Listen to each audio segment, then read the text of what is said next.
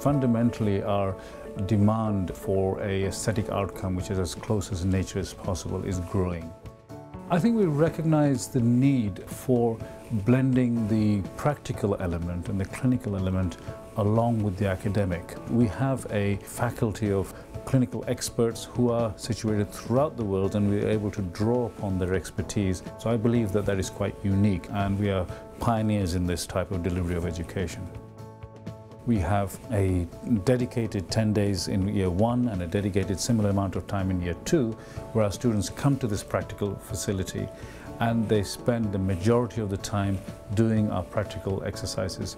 So we're able to give our students a very practical feel as well, which is very important in a clinical degree.